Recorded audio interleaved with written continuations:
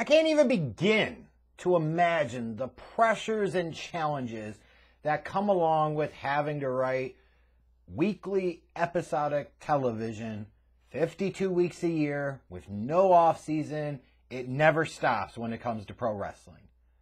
Which it should. Like, there should be a fundamental shift in how the business approaches things, especially from a television standpoint, but conversation for a different time. So I get that not just by nature, you do 52 shows a year, like you do 52 Raws, 52 Smackdowns, for AEW, 52 Dynamites, 52 Rampages. Not all of them are going to be winners. I don't care how much you love a company or its product or its talents, its matches, blah, blah, blah. Like, you're being delusional if every single one of them is great. Like, it's just not feasible. It's not reasonable. That's not a rational thing to believe. There are naturally just going to be some that are better than others. And that's the nature of the beast. But with that said, you shouldn't consistently be in a spot where you're putting out a product where 7/8 of it, or if you want to be a little more generous, maybe 3/4 of it, fans don't really care about. Like, they're not invested in. You just feel like you're going through the motions before you get to one or two segments or one or two things that your fans actually give a crap about. Because no matter how much those fans may give a true crap about those one or two things, that's not going to be enough to sustain you. You have to be able to do better. Like, at least have 3 to 4 really quality things on a weekly show. But we know with WWE that certainly feels like a big ask, even with the shorter SmackDown show compared to Raw. Like, you get shows such as this week where there's really honestly only one thing that really matters, only one thing you really truly care about, and everything else is just kind of boring and you're just waiting to get to that point. Now, I'm sure there are those that got a lot of kicks out of Sasha Banks and Toni Storm versus Charlotte and Shitzy. For some reason, fans love Charlotte 50 Faces of Flair. But at least I could say this. A match like this, yes, kind of the old played out formula. You smash 2 different stories together into one. So that way you're avoiding the one-on-one matches between the key participants, but you're still getting them touched. Like, you're still trying to build heat. Like, I get that. Like, the fundamentals are here. But if you're asking me, do I give a shit about a Sasha versus Shitzy feud? No, I don't. If you're asking me, do I really care about a Charlotte versus Toni Storm feud? No, the hell I don't. So combining them together into one long tag match doesn't mean that I'm going to care about this tag match. Now, maybe the Chicago crowd did. I don't know. It's not my business. Just for me, it wasn't for me. It just wasn't for me. Just really weird. And another thing, after this, you've got Xavier Woods backstage, and you've got the IC champion chanting for him. Why is this a thing? Why isn't your Intercontinental Champion in an actual story? Why doesn't he have his own feud and his own business to worry about? Why is he worrying about somebody else here? It just felt really, really weird. Another tag match, Viking Raiders versus Jinder Mahal and Shanky. And why do I care?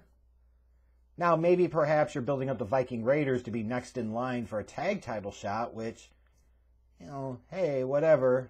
We need some fresh blood. We certainly don't need New Day versus the Usos for the millionth fucking time. I'm with you there, but again, why should I care? And I don't get with, like, Jinder Mahal. You bring him back and now you're jobbing him out? I don't know.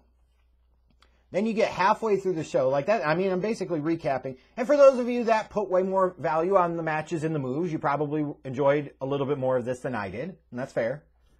But then you get to this segment featuring Madcap Moss and Happy Corbin and dealing with the stupid sword and the desk. And this shtick is so stupid. Like, did Vince just get done watching The Sword and the Stone before this segment got wrote and put out on TV? He just finished watching King Arthur stories. Like, what the hell was this?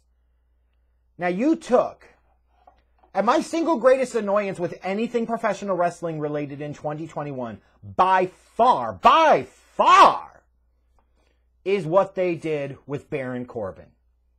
They took bum-ass broke Baron Corbin, a guy that the fans were resonating with, they were connecting with, a guy that was getting himself over as a babyface to a point where you were finally doing something interesting with his damn character and his damn career, to the point where he could have been in a featured prominent spot for WrestleMania, and it would have totally worked.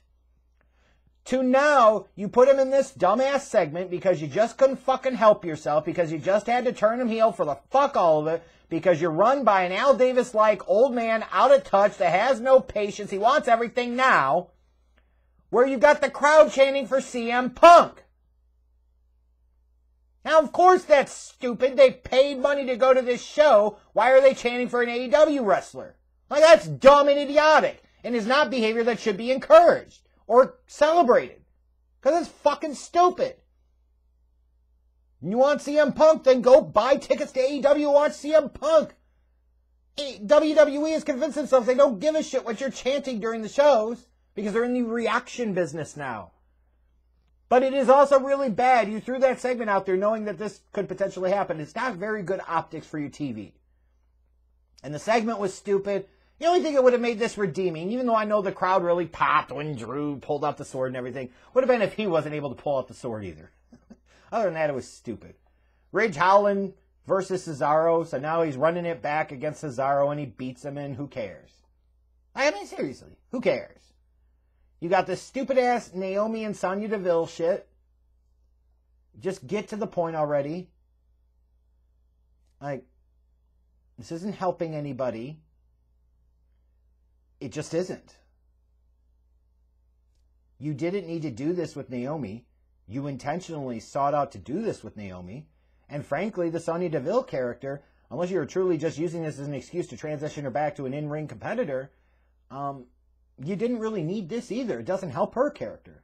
Like, it's stupid, but they have persisted with this. And this is not something that should be celebrated. This is not something that we should be happy about. Just like the Usos versus the New Day.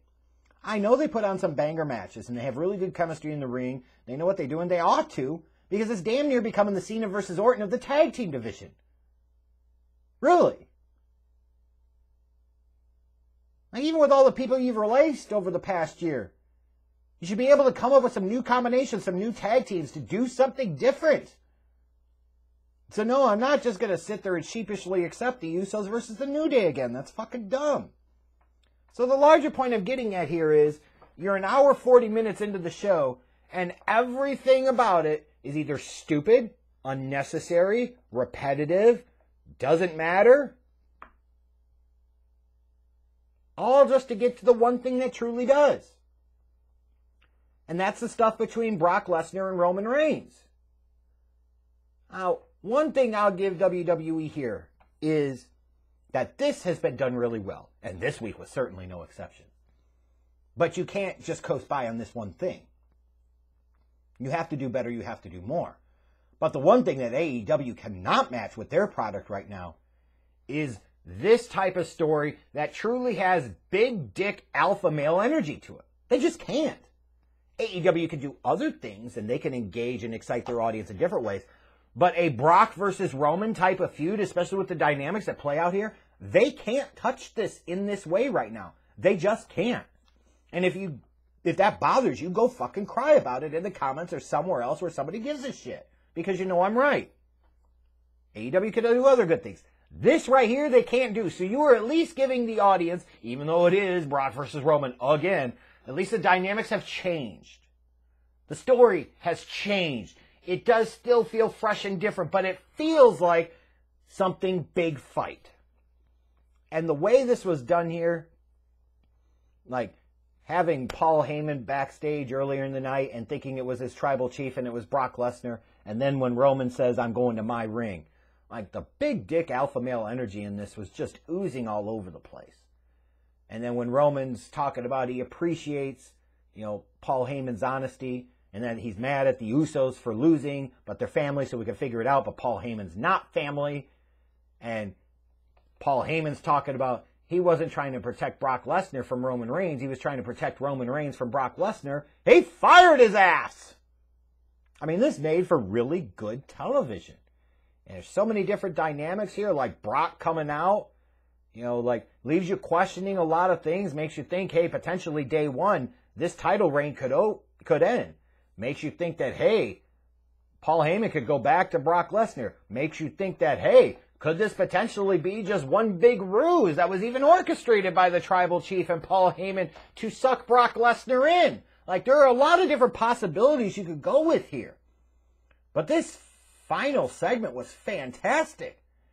It's just a problem that the only thing that's fantastic on this show on a consistent basis is anything involving Roman and Brock.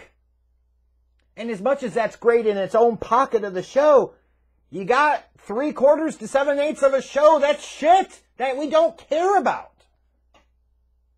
Got to be able to figure out other ways to throw out a couple of other things that we could care about in a similar fashion. And we just don't have that right now. So Smackdown is exactly what I expected to be this week. Largely a bore if it didn't involve Brock and Roman. And that's not okay. That's not a good thing. And that is something that heading into 2022, the WWE is going to have to fix. And no, taking the strap off of Roman fixes none of those problems.